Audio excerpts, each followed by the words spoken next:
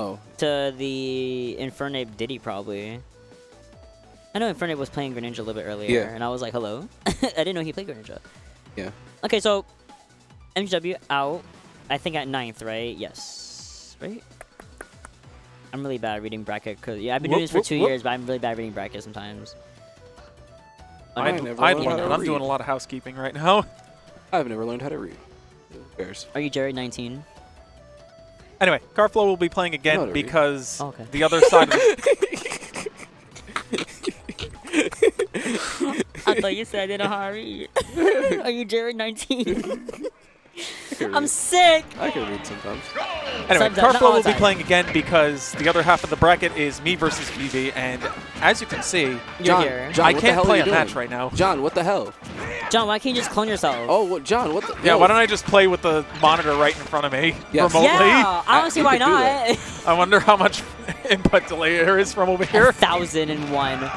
But regardless of the fact, we were saying Karflo up on deck once more. Reach gave us a really hot set versus Helper, going, you know, basically 2-1 over him. And now has to do it again, 2-0 over Peco, hopefully to get right throughout winners. But Peco been kind of clutching it out a lot recently. I mean, we saw earlier. Yeah, oh yeah, no, the 2 previous sets especially, Peco definitely clutched it out. And Karflo is going to be the real test for him. Has Peco won a Xeno? Peco hasn't won a Xeno, right? I want to say he has once, a couple of months ago. Not gonna, but like, I think closer to almost a year ago. But time is fake to me, so I don't know. But I feel like I've seen on Twitter, like, I remember feeling happy for Peco for something. Yeah, not a Bombs, but like a Z. I think with his Xeno, he won maybe once, or either that or he's gotten like 2nd or 3rd a lot. Yeah, I know he's gotten like 3rd or something like that, right? But like, cannot recall, but I mean, even though we don't recall, we're seeing why he could be a contender for winning a Xeno, because Karflo definitely has won a Xeno before, and Peco's keeping it pretty much toe-to-toe with him with this Diddy Kong, and a little bit of a wall playing right there. I always forget that Diddy has one.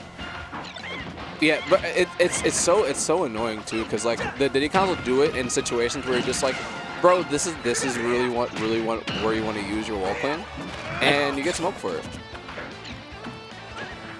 A little bit of just neutral right now, trying to find a way to get inside, taking the trade, for example, but Peco still winning out in the percentage difference and in the up smash, down to up smash.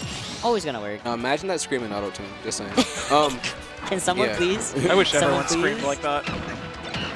Wow, what a confirm. Yeah, I have to say, Peco's platform conversions have been really good.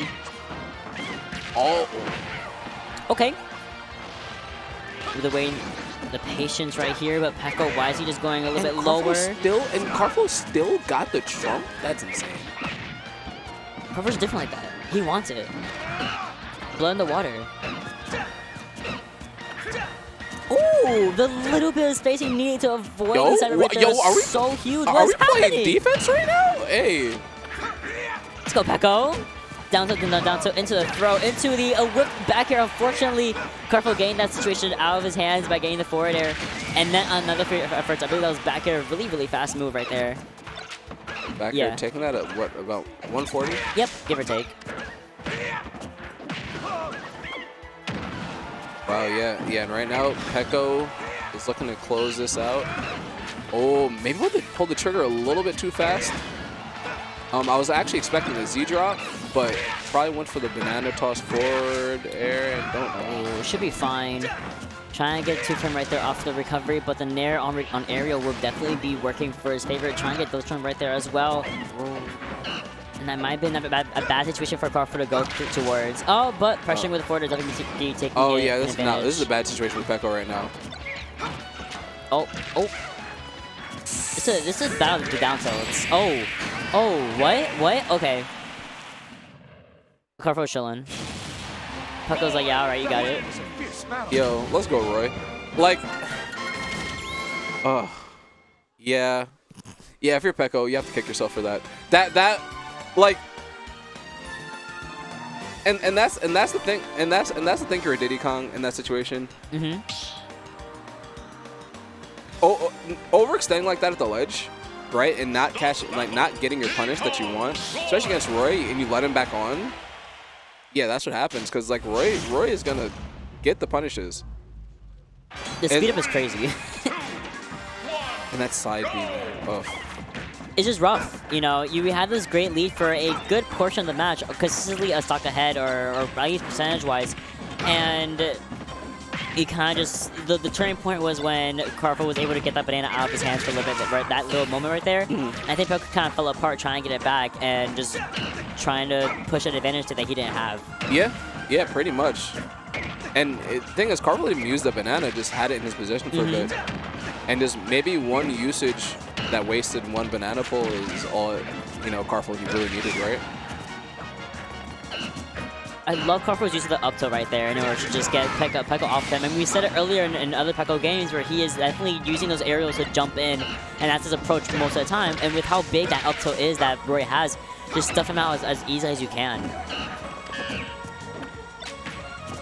Okay. Yeah, again, gain the recovery option out with the nair. And missing the up smash on that platform gives Karflo an easy punish opportunity with the up air into the forward air as well. I mean, Roy is so fast, like immediately. And Peco's trying to reset to center stage. That was super great timing. Oh my God. And trying to get another instant jump right there, but wasn't enough.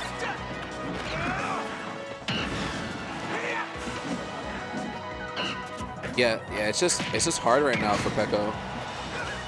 Forward air, not taking it. Excellent tech using the nair as well, just to get Karflo back into off trade. stage into a very favorable trade indeed. Oh. And that up air. Look at Peco in the corner. No. Hey, you got the taunt. And we got the taunt. No, bro. Oh, no. It would have been a really good lead for Peco to keep that rage building and continue that momentum, but Karflo was like, no, not today, I'm good, actually. Nah, Peco, you need to fight back, bro. Don't let him taunt. You need to fight back. You need to fight back. You need to fight back. You need to fight back. Fight back. Let's go. Oh, yeah. Okay. There you go. There you go. There you go. Use monkey flip. Use dash tag. Oh, the banana is clipping the toesy woesies. Ooh. Fight back. Thank you.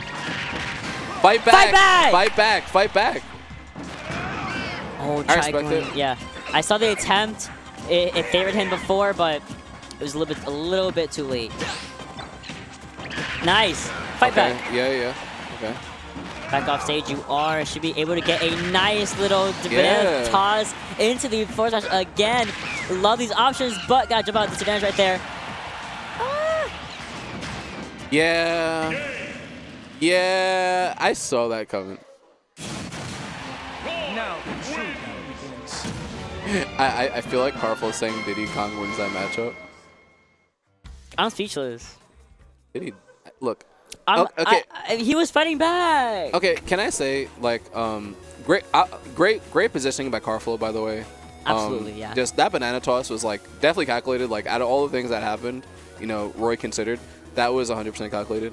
But I do have to say, you know, people always say that Diddy Kong beats Roy, and I'm not going to lie, every time I watch this matchup, I feel like it just looks even. Like, I understand when, you know, people say that Diddy Kong beats sorties, but I feel like the type of sortie Roy is, he's so fast and he's in your face, and he could use banana so well, unlike a lot of the other sorties that, like, kind of have to rely on more of, like, even Cloud in that aspect, like defensive swings sometimes, right? I feel like Roy can kind of just, like, get in Diddy Kong's area, unlike other sorties can.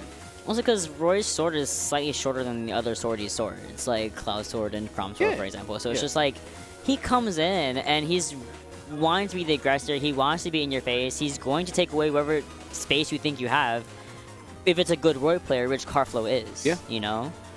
They're not going to play defensively. They're going to want to rush down and take that advantage stage as much as they can for as long as they can, right? Regardless of the stage you're on, you know?